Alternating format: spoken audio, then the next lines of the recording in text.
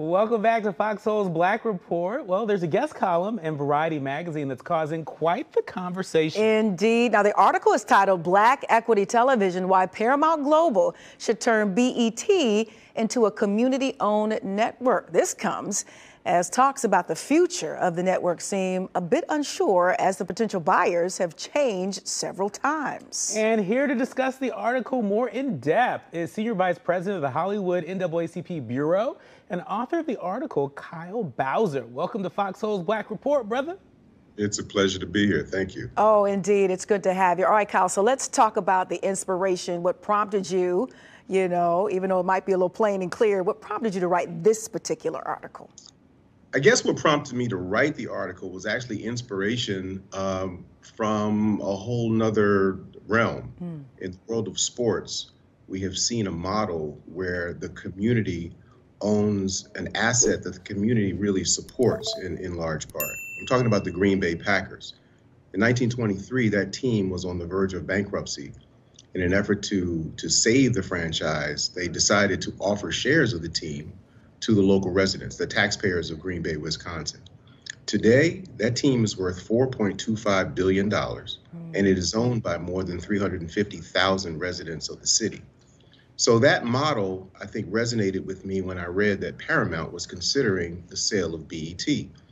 I also read that Tyler Perry and Byron Allen and Diddy and a partnership made up of 50 Cent and Shaquille O'Neal and Kenya Barris were all considering the purchase of that asset. And I think all of them are worthy and should be given the opportunity to make their run. And I think all of them would be very committed to making sure that the network is positioned in our favor, in our community's favor. However, I thought it was also worthwhile for us to at least investigate the possibility of the community itself owning BET, much like the residents of Green Bay, Wisconsin owning the football team. I really appreciate your reference to the Green Bay Packers. That was sold back in 1923, and today more than 350,000 residents of Wisconsin share in that $4.25 billion asset. So that's huge. Can you talk to us a little bit about some other examples of what this could look like, given that there are so many high-profile, Black entertainers that are making a bid for this? Would NAACP itself look to have a stake in Black equity television, possibly? Listen, I think what's really important is the idea that we as a community have a greater appreciation for the contribution that we make to what is ultimately referred to as mainstream culture.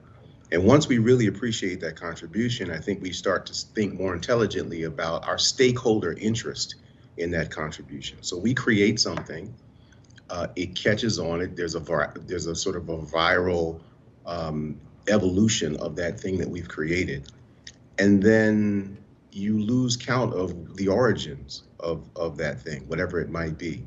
And I think we need to record the origins of these creations and then say, listen, because we're the creators of that, we should have some interest in its exploitation as it moves through the chain. Yeah, getting into the weeds just a little bit, how would you go about governing this particular community who would come together and own it? Would there be some sort of kind of, requirement, or could anyone just be a part of this community, this ownership, if you will?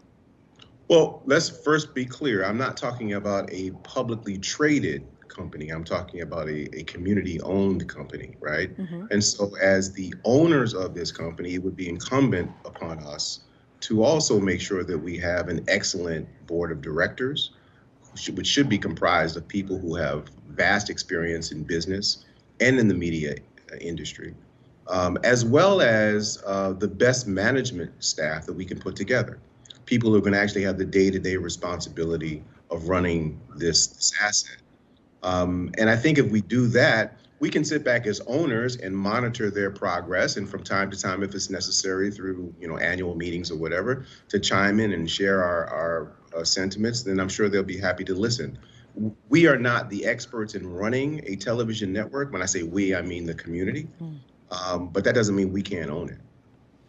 Kyle, other networks don't seem to be going through this kind of toss-up. I mean, at times you kind of wonder, is BET on clearance or something like that? Why is this even happening to BET? Or to put it in a more positive way, how rare is this opportunity?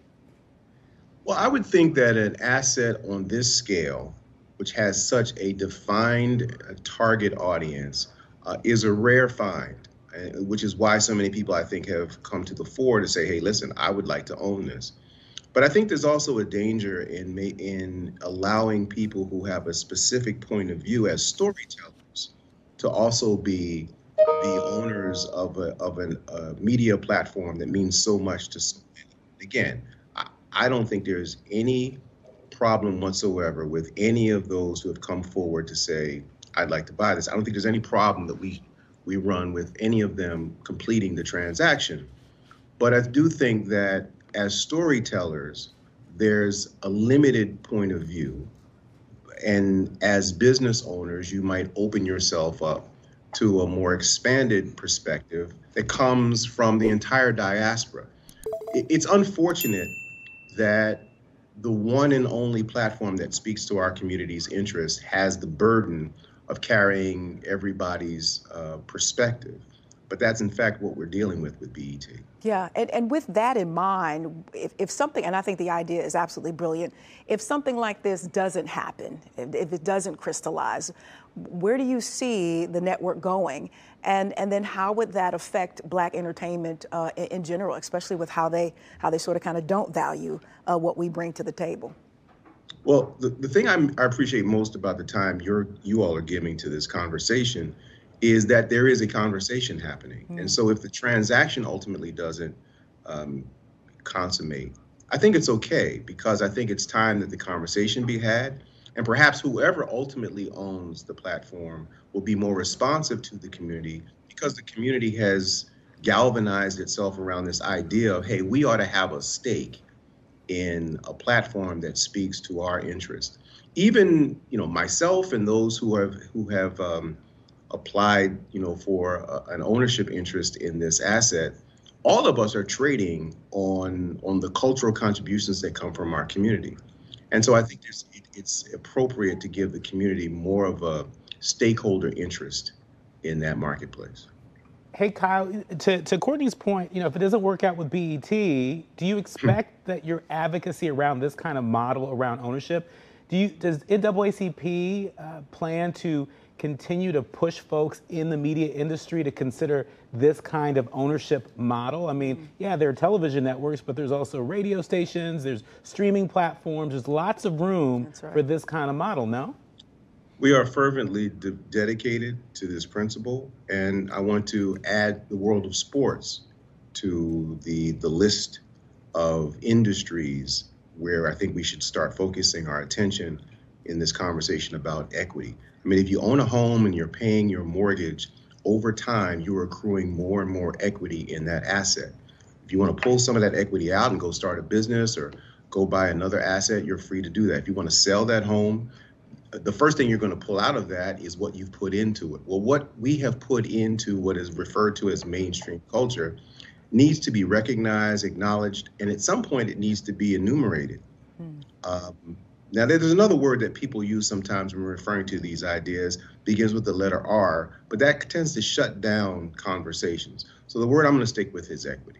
Indeed. Talk a little bit about how our soulmates, those are our viewers, can get involved in the conversation right now. Anything tangible they can do right now, as this is just a conversation for now?